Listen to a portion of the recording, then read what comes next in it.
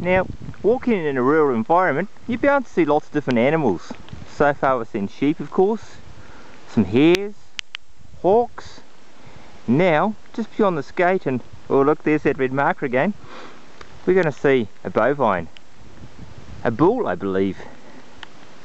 Or it might just be a cow. There he is. Now, one mustn't be afraid of these large beasts. Even though I am wearing red, I'm not concerned in the slightest. You just got to be confident, hold your ground.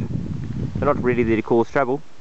And just to the right of that bull, you can see the red arrow, further indicating in which direction we should be